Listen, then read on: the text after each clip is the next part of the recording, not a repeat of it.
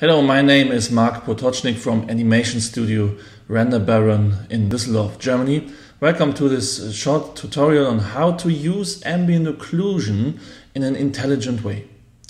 When we have a closer look at how diffuse contact shadows or diffuse shadows in general in real-world lighting behave, we realize that an effect comparable to ambient occlusion only occurs in core areas of shadows.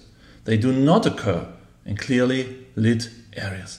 To demonstrate how to achieve that, I created a simple scene with a sphere on a floor and one light with activated shadows, and also an environment object with some amount of environment strength to make the dark shadow areas visible.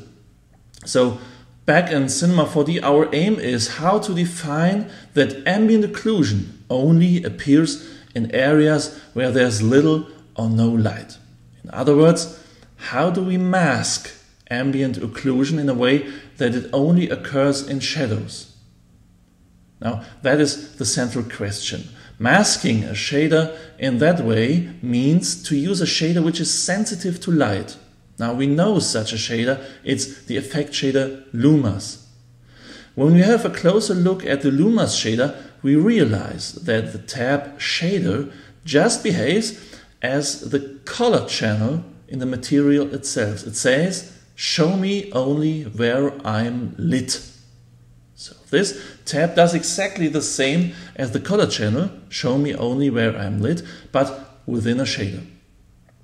If we could invert this function, the result would be show me only where I'm not lit.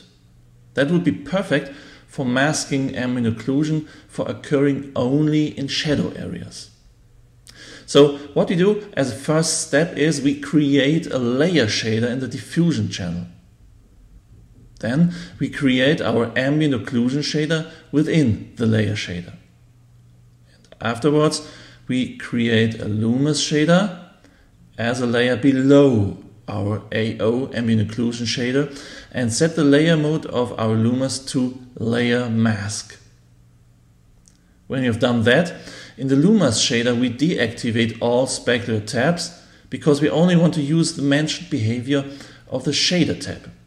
In the shader tab itself we put illumination to 100% and we set the color from gray to bright white. Now we have created a mask for ambient occlusion. The result is shown only in areas where the object is lit, just as predicted. Show me only where I'm lit. The behavior of the LUMAS shader. But how do we invert that? It's simple, by putting the LUMAS in a Polarizer shader.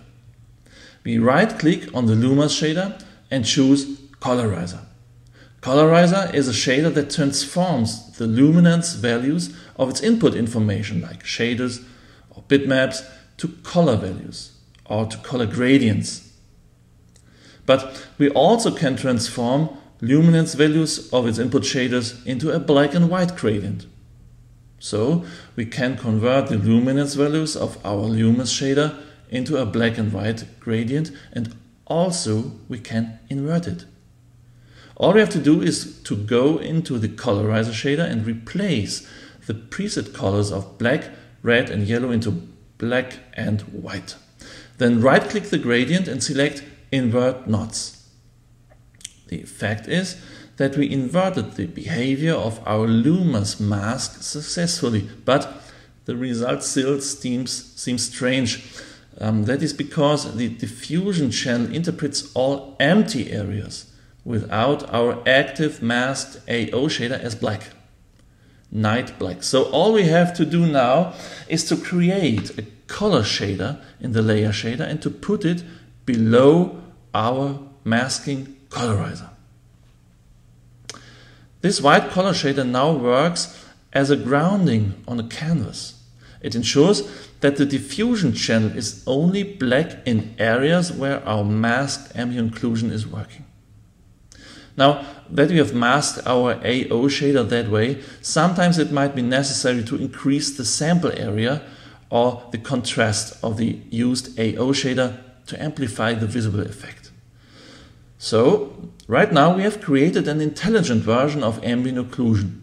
an ambient occlusion that only appears in poorly lit or even shadowed areas, just as in real-world lighting.